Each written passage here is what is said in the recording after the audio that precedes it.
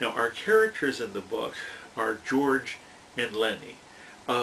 They are down and out migrant workers in the California of the Great Depression of the 1930s.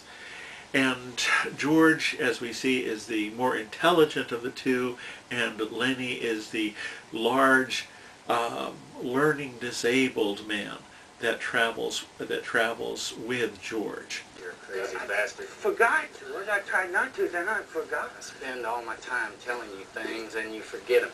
I remember about the rabbits. Hell with them rabbits, that's all you can remember. Okay, listen, this time don't forget. We went into Murray and Reddy's and they give us work cards and bus George, tickets. I remember that now. George, I ain't got mine. I must have lost it. You never had none. I got both of them. You think I'd let you carry your own work card? Well, I thought I... And we wonder, or perhaps we might wonder, what it is that keeps these two together.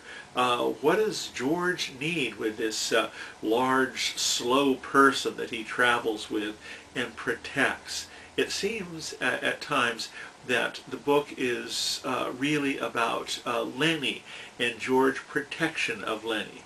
But we do come to understand that George gets something very important in return from Lenny. George? George? What you want? George, I was only fooling. I don't want no ketchup. Here you can have some. George, I wouldn't eat no ketchup.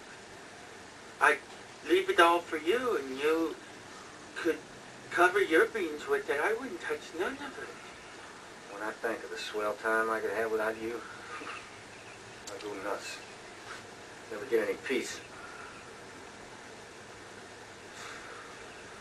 If I was alone, I could live so easy. I could get a job and work and no trouble.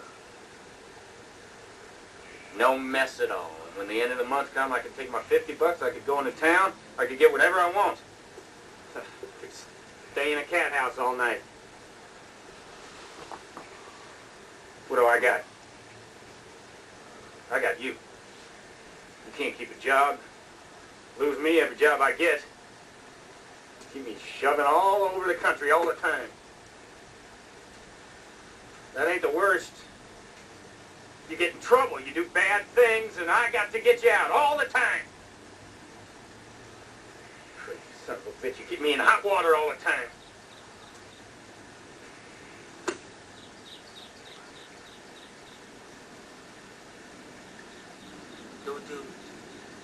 You want I should go away and leave you alone? Where the hell would you go?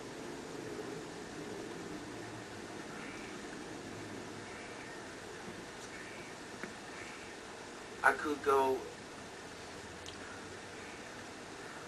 off in them hills there and find a cave. Yeah? How'd you eat? You ain't got sense enough to find nothing to eat. I find things. I don't need this nice food with ketchup. Though if you don't want me, I'll go up in them hills. Okay. We know what their dream is. We find out what the dream of these two guys is in the very first chapter. Alfalfa field, you have a sack. And then you fill up that sack and you bring it in and you put it in the rabbit cage. You have a few pigeons go flying around a windmill like they done when I was a kid. It'd be our home. Nobody could can us. We don't like a guy. We just say get the hell out. If a friend come along while we'd have an extra bunk, we'd just say, why don't you spend the night? And by God, he would. You have a dog and a couple of cats, but you got to make sure them cats don't get them rabbits. We find out before terribly long what the dreams are of the other people in the book. Some of the characters start to kind of latch on to George and Lenny's dream. Crooks, the stable buck, and the old man that we... I ain't much good with only one hand. That's why they give me a job sweeping, and they give me $250. because I lost my hand. And I got 50 more saved in the bank right now. That's 300. And I got 50 more coming at the end of the month. Suppose I went in with you fellas. That'd be $350 that I'd put in. Now let me tell you something. I could cook. I could tend the chickens. I could hoe in the garden. Huh? How would that be? Okay. I got to think about that. We was always going to do it by ourselves. We were going to do it by ourselves. Well, now, wait a minute. I tell you what. I'd make a will and leave my share to you guys in case I kick off. Steinbeck was perhaps the best read American novelist of the 20th century. Among his great works were Grapes of Wrath, telling the story of the migration from Oklahoma to California during the Dust Bowl era,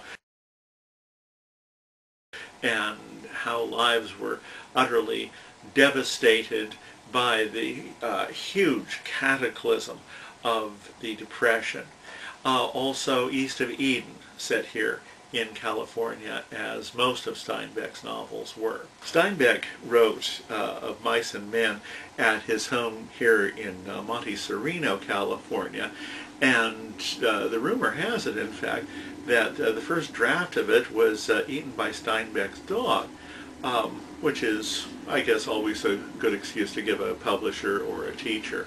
So what I'm hoping that you'll find in this book is the depth of the novel. Now, when you read the story, one of the things to wonder about is, why do we care? Steinbeck somehow makes it possible for us to care about these lowliest of creatures, a learning disabled man, migrant worker, itinerant laborers. He makes it seem as though what happens to them is of such extreme importance that what happens to their dreams is of such extreme importance that we should care about it. As a matter of fact, he makes us look at and think about the dreams of all of these lonely people, these lonely and down and out and downtrodden people.